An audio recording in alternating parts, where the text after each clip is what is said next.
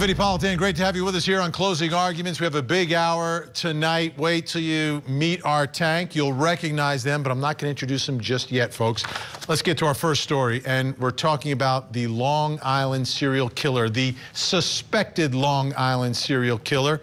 He's under arrest now, and we're learning more and more about the investigation and the evidence in this case. Let's take a listen.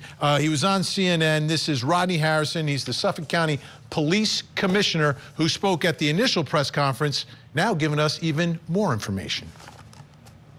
This investigation is still ongoing. The task force will remain intact. We'll continue to search and follow any types of tips that may come in the Crime Stopper hotline or things that we may recover that may lead us in another direction. But he's definitely somebody that I'm glad that we got off the street. Compliments to the men and women of the task force, but there's still a lot more work that needs to be done. So it's going to take a little time. I'm not sure exactly what the time frame is, but because the hair follicle was somewhat damaged and trying to match the DNA connected to the hair, it may take longer than we anticipate, but if it does come back as a match, then we'll definitely charge him with the murder to Mrs. Barnes. The case was in the grand jury, and we were looking for that indictment, and there was a belief that possibly some of that information might have gotten out. So in order to make sure it didn't get to our subject, Rex Heuermann, we thought that was important and imperative to move in on him that day. When we initially informed them about their husband, their father, they were shocked. They were disgusted. They were embarrassed. So if you ask me, I don't believe that they knew about this double life that Mr. Heuermann was living. But you know, time will tell. And once again, there's still a lot more questioning that needs to be done to the family, to friends, taking a look at some of the calls that are coming in and seeing what information we could gather to see if the family might have known exactly what Mr. Heuermann was up to. What really stuck out to me was the description of the reaction of the family. They were shocked and embarrassed and disgusted.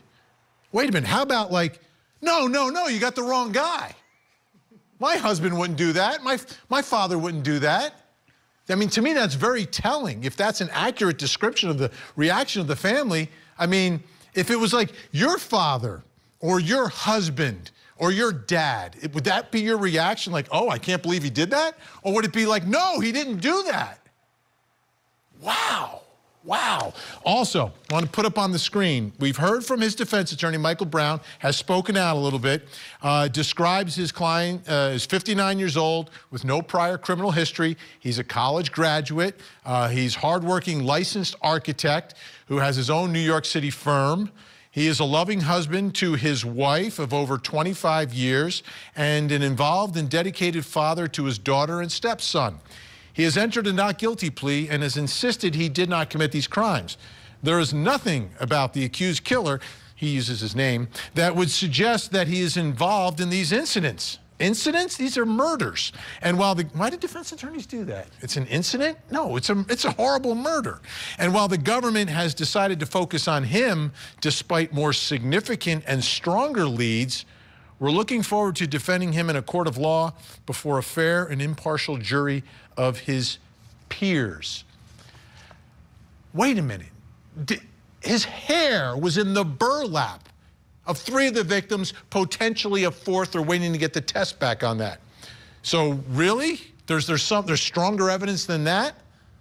Let's unveil and reveal the think tank tonight. Joining us live in studio, criminal defense attorney, former prosecutor, former CIA officer Jack Rice is with us. Also joining us, of course, Court TV anchor Judge Ashley Wilcott, working overtime tonight. And finally, the man behind the glasses, criminal defense attorney Josh Schiffer. Great to have everyone here. Do you know each other? Do you guys? Have you met? Maybe we've met once before. Okay. I'm willing to associate with this group for you. All right. Where do you want to start? Do you want to start with the family's reaction? Because I do. Yes, please. I do. So I have to wonder if anyone, I heard that, all I could think was, or did it all make sense to them? Did they say, wait a second, everything's now falling into place about what he's been doing, where he's been, how he's been acting. Oh my God, I'm disgusted, it's him. It's a really valid point. Like, I keep trying to reverse roles with these family members. Officer, knock, knock, knock. Hey, I'm Officer Johnson. It's a pleasure to meet you. Let me talk to you here about your dad. By the way, he's got the DNA of the same guy in the burlap sack with the 3 dead bodies and possibly the 4. You freak out, right? Yeah. You freak out. That's fair. At the same time, I like the description that the defense attorney gave, because the defense attorney basically described Middle America, and it's accurate.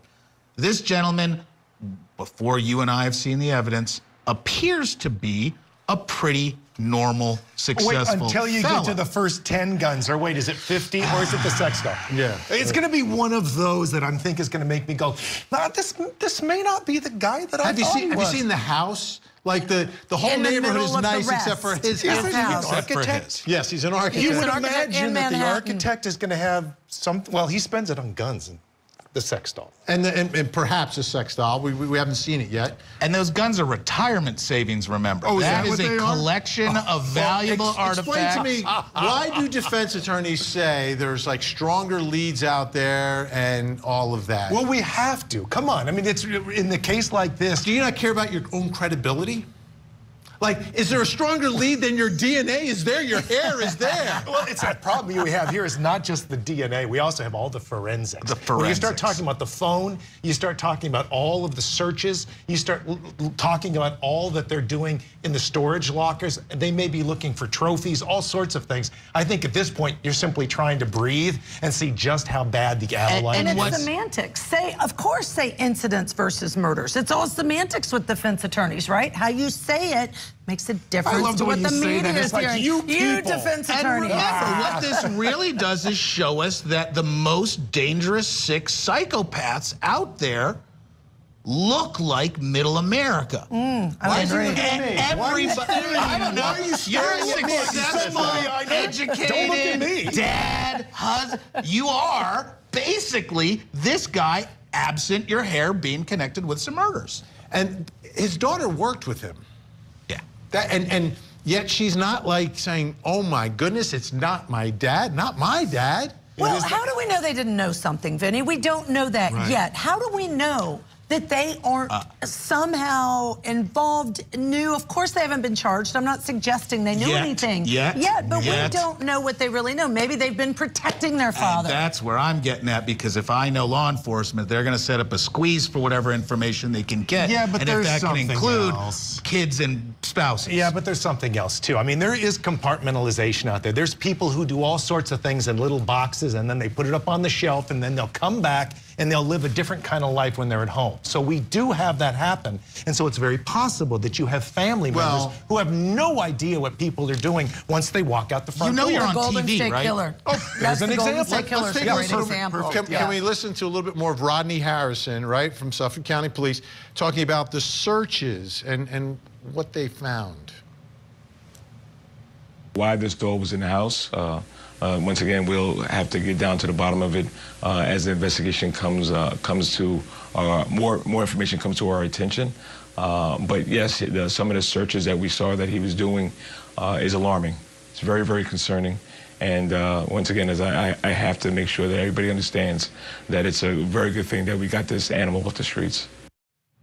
Let's talk about some of those searches. And he mentioned a doll. And what we don't know yet is if it's like What a kind of little doll, like that. Does that make it better, Vinny? No, just different. Hey, I'm not judging you. I just want Just you to know. different. Just Different. different. I Is it a wouldn't little say doll to different. like entice girls, or is it like a sex doll to play with down in the basement in his little secret room? Or worse, is it a doll that's the age of the people he was searching about on the internet? Or Even is worse. Or is it all of the above? Because that's the real problem. And let's not forget, thank you to the pimp that brought this case to the police. Because what everybody's forgetting, without this pimp turning on the police to this individual, he literally turned around and said, hey, there's this guy you really need to check out about these.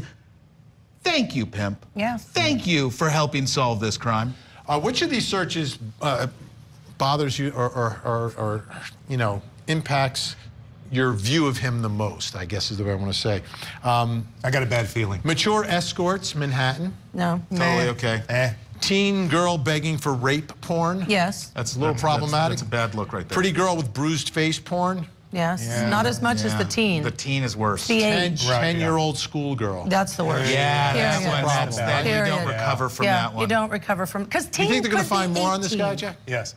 Yeah, I do think they will, because part of what's happening right now is we're seeing a really thorough, careful investigation. And the one benefit that they have in a case like this is we're talking about 3 victims, potentially a 4th, but we're looking at 11. And the thing is that may be just the tip of the iceberg. We don't know. And with all of the forensics that's out there, sometimes you need to look at this like just a thread off of a sweater. You don't know. You can grab one piece and you can start pulling.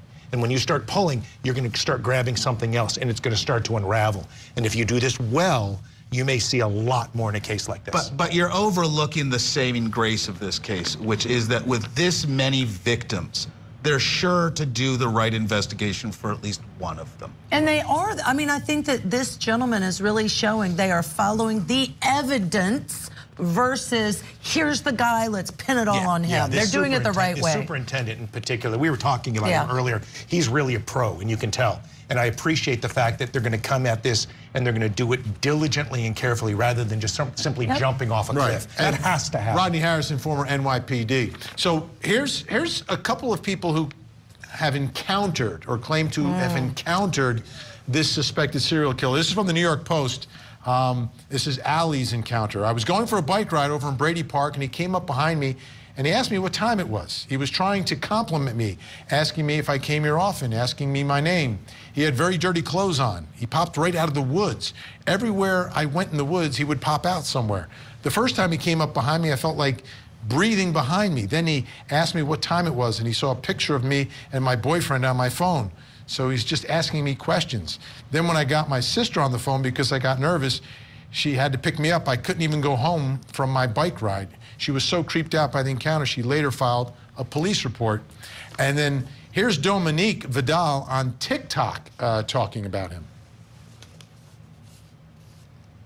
I networked with him and I got to know him and I had a lot of conversations with him, and I can tell you right now that me and my boyfriend are not surprised that he's a serial killer. He asks me the first thing about myself, and he asks back, do you like any podcasts? And I say, yeah, you know, I listen to some comedy, like history ones, and then I used to listen to a lot of true crime, but it's a little dark for me, so I don't really listen anymore. He asked me, do I know about the Gilgo Beach murders? And of course I do. And he goes on to tell me, yeah, that's a serial killer that was never caught in my hometown, my neighborhood where I live. And tells me the guy killed 10 people and he might slap you out there. And I make a joke and I'm like, yeah, you never know who you're talking to. Anybody could be I could be a serial killer. And he laughed at that. And I just cannot stop running that conversation over and over in my head, and I'm really disturbed. He left a huge impression on me of being a very odd, unwelcoming person in a networking group full of very kind and fun and funny people. There you go. So she said 10. There's 11 bodies. Right. And everybody has an encounter with someone who you describe as odd, who makes you uncomfortable, who's creepy, that you stay away from, that they're breathing on your neck, and you're like, oh my. I hang out with them. Sometimes I'm like, stop breathing on my neck, gentlemen. You're taking my game. But it is true. I don't think it's fair. Right. Well, I don't think I'm just over by Vinny. I'll be fine over here. Wait, no, I won't. Watch out, breathing on the neck. No, but I don't think it's fair to go from that to leap to serial killer. And really, what we all need to be aware of the fact that life is filled with danger and life is filled with stuff that's hard and we don't understand. But we can't be terrified of every weirdo that's out there in the universe, because our weirdos sometimes bring a lot of joy and beauty and uniqueness to life. What is he talking about? We don't want to be too scared. I'm just letting that come in. No, hold on. It feels like, there's a lot of evidence. What else would you like to tell us about there, Josh? I'm listening. Really? But you've represented these guys. I don't know what you're talking about. As much truth as If you're there is, representing them, they're accused of a crime. yeah, as much truth as there is, you got to give him an opportunity to listen. You're such a cynic, Vinny. Jesus. Not everyone is guilty of what they're apparently Do you think there's more than very one guilty person out there responsible for what happened on Long Island? Right now, there's actually several people who are saying there are multiple people who are out there. And so I think the investigation is broader than just this one person. There's always the fear that this could be a copycat. And yet at the same time, there may be other victims who are out there that have not been found as of yet. So the real question is, where does this lead? I'm hoping that there's going to be people who might come forward now that there's somebody who's identified. Now, you may get some people who say, he's a creepy guy, but you'll get those ones out there who will say things like, you know, when they find the guy who has 10 bodies in his basement, they'll say, well, he was really quiet, but he always had a beautiful lawn or something. Hey, but that's all you get. This is New York, the greatest city in the world. Half the people there are odd. Half the people there are weird. Go wander around Manhattan for a few hours. If you reported every weirdo, New York police would never. I was going to say, if you're in Long Island, do you have any idea? Yeah, right.